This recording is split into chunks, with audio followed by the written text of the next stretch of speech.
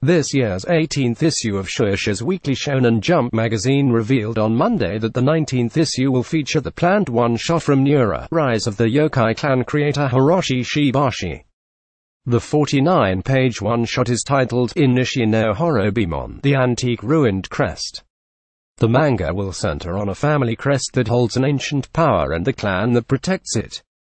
Weekly Shonen Jump is publishing a series of one-shots this year by well-known manga creators as part of the magazine's 50th anniversary celebrations.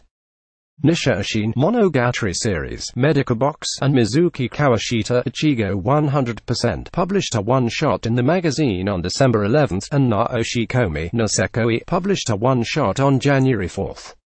The authors slated to publish one-shots include Tite Kubo, Bleach, Kyosuke Uzuta, Pyuta Fuku, Jaguar, Mitsutoshi Shimabukuro, Toriko, and Ryo Tamura, Beelzebub, Hungry Marie.